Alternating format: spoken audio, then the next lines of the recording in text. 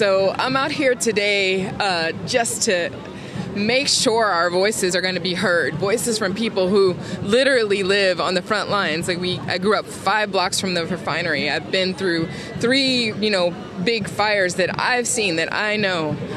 And, leading up to this event, we did a lot of teach-ins in our community with our, youth that we work with, the people and everything, actually talking about, telling them, really almost for the first time for a lot of them, what cap and trade is. And to be sitting a few blocks from a refinery and to learn for the first time how your health is being bought and sold. Explain how it relates to cap and trade and what cap and trade is. Right. Do a little teaching here for the world. So as I understand it, cap and trade, buying and selling on the carbon market, companies, corporations who are polluters are allowed to buy carbon credits so that they can continue to pollute in the places that they're polluting.